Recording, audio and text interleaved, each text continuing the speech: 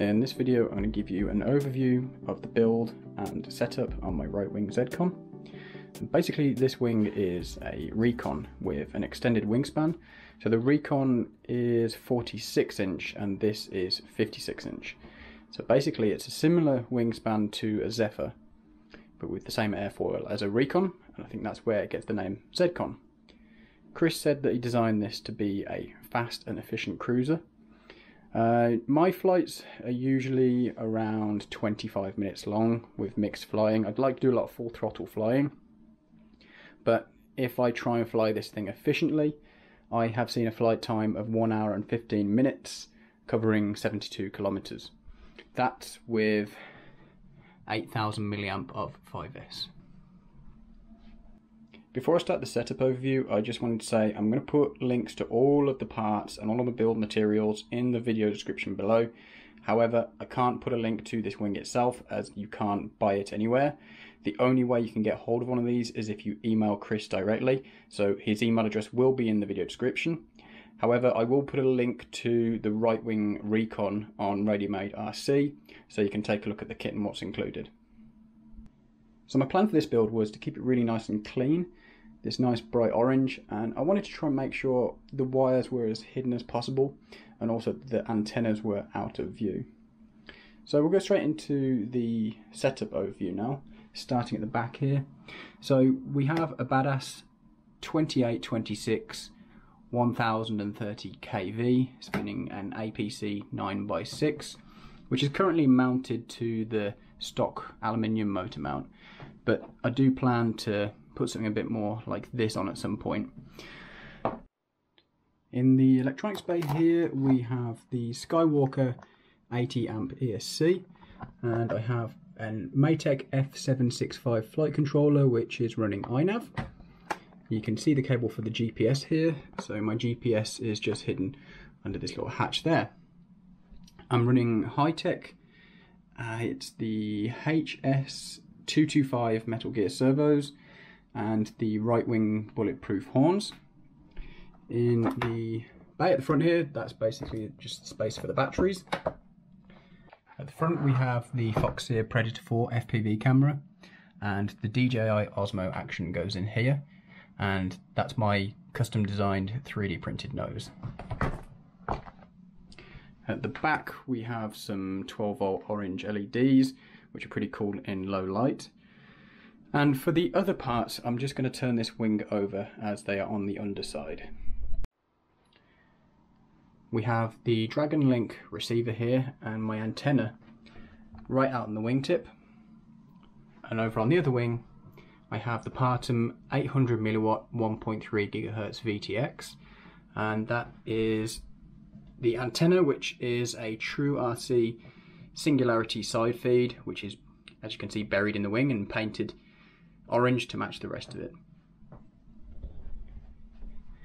Over here I've stuck a couple of screws in for the CG, which on this is 9¼ to 9½ inches back from the point of the original nose. Next we're going to take a look at my build process on this wing. These don't come with any instructions, so there's just so many different ways you can build these things and everyone does it differently from what I've seen. So I'm just going to go through my method. I'm not saying it's the best way, but it's the way I did it, and hopefully it helps some of you watching this anyway. So the kit comes with the two wing halves. You get the Corex pieces for the equipment bays and for the winglets and the vertical stabilizers. You've got your aluminium motor mount, and also you get a ton of these fiberglass spars. So anyone that's kind of not used to a Ritewing build might find it strange. You don't get any thick carbon fiber spars, you just get this. And if I just show you how flexible this is, see that bends just real nice and easy. So these are the only things that are actually giving this strength, using the I-beam technique, which I'll show you. I'll go through that anyway in the build. So the other parts that come with this kit, which are really important as part of the build, is you get the two sleeves that these wing halves were cut from. So what we do is we get a nice flat workspace and we get the sleeves down and make sure the top side is up, And then what you can do is on the sleeve you can cut along the top half where it's joined, and then you can take the top half away, leaving the bottom side for you to place the two wing halves into while you're gluing and putting spars in, so you can make sure that it's nice and true and straight as you go. So the first step for me with this build was gluing the two wing halves together, which is a little bit more complicated than it sounds, because what you've got to do is you've got to cut the aluminium motor mount in, and you've got to fit one of these fiberglass spars through a channel in the middle of the two wings all at the same time. So because the channel inside the two wings is a lot wider than the diameter of these spars, what we need to do is we need to use Gorilla Glue mixed with white glue, or PVA. And what this does is, once it's inside there, it starts to expand and it fills that gap so that it's nice and strong and got a good grip of this spar inside there. The white spar that is designed to go in this channel is actually a lot longer than the channel itself. So the first thing you need to do is you can put it in both wings and try and push them together. And then what we do is you measure how far apart the gap is once they're both pushed as far as they can together. And that's the amount that you'll need to cut off this bar. Then the next thing is you need to make sure you cut in for your aluminium motor mount, and you're ready to start gluing these two halves together. So when you're gluing these two wing halves together, there's only a small amount of foam that's actually going to be touching from both halves. So you've got a little bit here, and there'll be some at the front here. Obviously I've cut mine away since because of the nose, but you have a small section that joins together here. And this section here where the electronics bays are, you will have foam there. You obviously don't need to glue the two halves of foam together. So really what you're doing here when you're gluing this and this together, the foam, is more for convenience and holding it in place than anything. The reason that I try and do this all at the same time, so putting the motor mount in, the white spar, and gluing the two wing halves together at the same time, is because if you go and glue the two halves together and put the spar in, and then do the aluminium motor mount later, my only concern was that when I cut this in, I would actually be cutting in and touching the spar, because the spar is in a very similar place. So doing it all at the same time meant I had time to kind of maneuver everything to make sure it is in place and not interfering with each other. This process for joining the two wing halves is going to involve E6000 and also the Gorilla Glue mixed with white glue. Firstly, I work with the E6000 because it doesn't dry as quickly or set as quickly, so you can maneuver things, whereas the Gorilla Glue is going to expand pretty quickly once it's in place, so you want to work quickly with that stuff. So first of all, where the two wing halves meet, I cover that in E6000, and also where the aluminium motor mount is going in, I put E6000 on this. Once that's in place, I get the Gorilla Glue and white glue mixed together, the two wing halves up, and I pour the Gorilla Glue into the channel. Once that's poured into the channel, then that's when we can slot the white spar in, get the two wing halves together, and make sure the aluminium motor mount is in place. With that all in place, I put some weights on the top and left that to dry for 24 hours. Remember, while all of this sets and the glue is drying, it's placed on top of the sleeves so that we know that the wing is true and straight. Now that the two halves are glued together, the next thing I did was cut out the foam for these electronics bays so it's straight through, there's just a hole through it. And then I went about fitting all of these fiberglass spars. So there's quite a few of them, and it's exactly the same on the top as the bottom, which is the I-beam method that Chris uses on most of his wings now. So you can see there is one along here, there are two along here,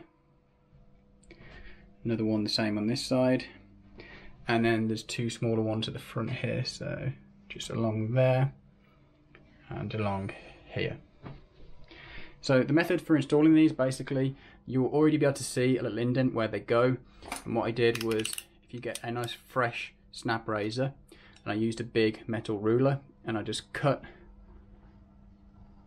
along the channel, just maybe about, half a centimetre in, and then what we do is you just, once you've cut these to the right length, I just push these in and I put CA glue over the top of them. once you've got all of the spars glued in on the top and the underside of the wing, the next thing I did was install this divider of the two electronics bays, which is also a big part of the strength of the wing apparently. So the reason this is a bit tricky is because you can feed the spars through inside the Corex on the top, and then there's also one along the bottom. So what I did was I made sure these little channels were cut on the top and the bottom of the wing with the knife ready. I fed the spar through the top half first, and then pushed this in and seated it in. And then on the underside, kind of had to pull it down a bit so that it could feed the spar through the underside. And then obviously that gets pushed into the channels that you've created with the knife. Again, seal this up with CA glue. This is the underside of the wing, and the next thing I did was install the floor at the bottom of the electronics bay. So you get tons of these fiberglass spars with the kit, more than you need, so you've got plenty spare. So what I decided to do was to use them to reinforce this, and I've added 4 extra spars. So one here, one there, and one there. And what I've done is I've also made sure it goes through the tunnels inside the Corex. And then I've just glued it in and cut the channels in the same way I did with all the other spars. And obviously then what I did was I laminated over it. I've seen some people glass over this and do all sorts of reinforcements. This was just the method I decided to go with. And I've been flying this wing all year, and I've done tons of flights of it. And this has stayed absolutely solid. No signs of that coming away or getting damaged. Next I cut into the wings for the electronics. So I have my VTX out on one wing and the antenna is here. And the reason for this placement was basically this was as far out as I could go with this antenna and still bury it in the wing without it sticking out. So that's the reason to put that there. Out on the other wing I have my Dragon Link. And at the time this was the only antenna I had, so the reason for this placement was I wanted to put this out on the wingtip. And this went here because that's basically where the antenna reached to. And you can see here, I cut into the wing here so that the winglet could still fit flush and cover that.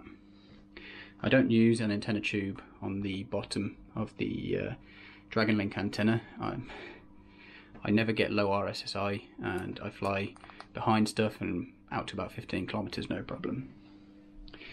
The other thing I did was I cut out the sections for the servos, and then also wired those in. So I had the wires coming along here. I cut a channel with the knife, and then what I did was I used this foam cutting tool which just melts the foam. I pushed this through to melt into the electronics bay. Next I cut out a section of the nose, the right width, to install my 3D printed nose. This is printed with PLA and it's glued in place using E6000 again. So what I did was I designed this nose with a little ridge along the back here so that this bay cover could glue onto this as well as the foam around here. So the next part was to install these electronics lids, and if we open this up here you'll see you do need to cut out this little section here so that the lid can close. It's already all marked up, just like these bays are that I didn't use. You can see the line around there where it shows you where you meant to cut. So you just take that little bit out so that the lid can close. In terms of gluing this in place, what I've done is I've ran one of these spars through the inside here and cut it into the two wing halves, the same as usual, and glued that in. But then what I've done is I've glued this in round here, glued it into the 3D printed nose and round here, and then on the inside taken a knife along here so that this is basically hinged. The reason I put the spar in this placement here is because the batteries are a bit big for the bay, and this is where they try to push it up. So I thought having the spar in place here would just give it that extra strength so that the batteries don't pop the lid off basically. This rear bay is similar. If I open this one up, again I've cut it along here to hinge it, and I've also put a fiberglass spar inside through the Corex there and glued it in place. and then this is glued onto the foam and also along here. So once I've done that, and I've also cut out all the electronics, I took the servos and I took the VTX and receiver all back out, and it was ready for painting. My method for painting this is to mask off the aluminium motor mount and also the black Corex, and then give the entire wing a coating of this 3M90 spray adhesive. So this is highly recommended by Chris and most of the guys that build these hot wire cut right wings, because the foam is very porous, and without using this you need to use a lot of paint because you just go into all the gaps. But the other thing is, what happens is when you laminate this, when you apply the heat, it kind of melts the glue and the paint together, which basically means it gives this really nice adhesion for the laminate, so it sticks really, really well. Thanks to this stuff, I think after the first coat of this, it looks absolutely brilliant, but I did do a second coat just in case. The other thing I painted was also these elevons. It's actually something I forgot to mention when I was listing all the kit that you get when you purchase this wing. So you do get balsa elevons with this. Before I painted them, I also did taper them. So my method for this is really simple. So these were rectangle. What I did was I just measured the length and put a mark just here right in the middle. And then I also measured the width, and then also put another mark on the middle, and then I drew a line between these two marks and then cut it with a metal ruler using a fresh snap razor. So then these were just painted using black paint. I didn't use 3M90 for these, and then they were laminated. On the top here I decided to have the GPS out on the wing, away from the interference of the electronics in the main bay there. So I just cut a small slot there for the GPS, and then just cut a little channel for the cable, and covered it with some of this Corex, and I just cut one of the hatches that's supplied with the kit to the right size, the same size as the GPS basically. And then I actually did the same the other side, even though there's nothing under there. I just did it for symmetry basically. Something I haven't mentioned is that also there are 4 other electronics bays which I decided not to use just because I haven't got enough electronics to fill them basically. I don't need these extra spaces. But it's great that they're there for those people that do have a lot of equipment to install. And also, you know, there's some are far forward and some are further back, and Chris has done that so that you can quite easily move your equipment to manipulate the CG on the wing. Now that the wing was painted, I went to install the electronics. So that's my servos, the GPS, my receiver on that wing, and my video transmitter and antenna on this wing, and also all of the wiring into the electronics compartments, and also gluing on the little Corex hatches, so on top of the GPS, the blanking plate there, and also on the underside for the servos, because the hole for those does go straight through. Between the servo and the bottom piece of Corex, I did fit a little bit of foam just to fill the gap. So I like to install the electronics before laminating because I like to cover over them. And laminating is the next step, and I do that using 4 pieces of laminate. So 1, 2, and then 3 and 4 on the underside. And the way I do it is I laminate the underside of the wing first. So that is on the underside here, but I come right to the edge and I don't come out over the top. Once I've done the underside, we start on the top, and the top piece I make bigger than the wing, because what I do is I wrap it round underneath and cover over maybe about an inch on the underside so it overlaps. And the reason I do that is so that the seam where they join, although it's barely visible, I like it to be on the underside so the top looks nice and clean. I'm not too sure exactly what spec the laminating film was, but it's the Ritewing stuff on Ready-Made RC, and there'll be a link in the video description to that. Then there was just a few more things to finish off. Next, the elevons. I basically connected them to the wing using the Z hinge method. I won't go into too much detail on that, but Chris has done a video on that if you're interested. I installed the Ritewing bulletproof horns and rod set, and then I used E6000 to glue the winglets onto the end there. I also used E6000 to glue these vertical stabilizers in place. The first thing I did was actually glued them, putting glue where there was contact, and then after that, once it had dried, I kind of ran a bead along the joins around here, down both sides.